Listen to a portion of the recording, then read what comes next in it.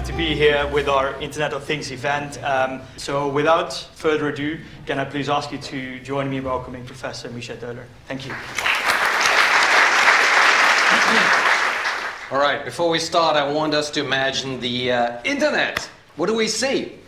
We see Facebook, LinkedIn, Twitter. We see a lot of things, but one thing we don't see anymore are Ethernet cables. And that's really amazing because the internet itself has undergone a massive transformation in the last 20 years from something which is truly infrastructure driven, things, servers, routers, to something which is opportunity, service and business driven. I'm a security consultant, so I come in to actually look at how companies are producing devices or looking to perform due diligence on devices or even use them as part of a larger system. What are the security impacts of using these things?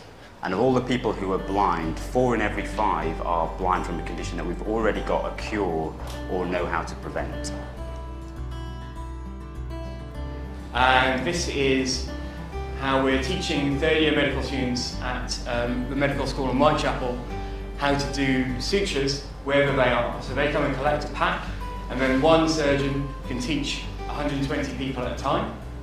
And they're able to ask questions, and they will pop up on the glass screen so that you can have that element of communication between student and educator.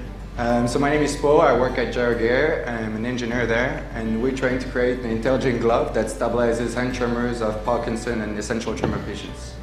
To start with, I'm going to use Internet of Things to change my slides. So this is use of just like a Apple Watch. It's a very, very new industry, very complicated, and all together we can do and deliver this. But security should always be an enabler. It's always, I should say yes, and this is the cheapest, most effective way for you to do that. It's not easy, and I think it's getting better and better. Supporting doctors in low and middle income countries to increase their capacity. So yeah, so our videos are being used and we're teaching suturing, for instance, remotely to third-year medical students in parts of London, which is the UK's oldest medical school. But we are looking at creating our content to the Royal College of Surgeons. I think marketing, especially in the medical sector, is quite important because it's not like a consumer product that you can sell to anyone.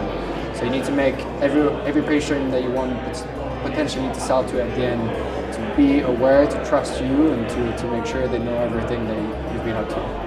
My advice to people developing these kind of IoT devices is just start thinking about security early. There's nothing worse than trying to bring a product to market only to find out there's security issues at the last minute. The event was great, you know. I got to meet, I think, got to reassure a few hardware, medical future entrepreneurs. Tonight was fantastic. The Innovation Forum was really interesting. The other speakers were incredibly engaging. And yeah, no, I can't wait to come to the next one.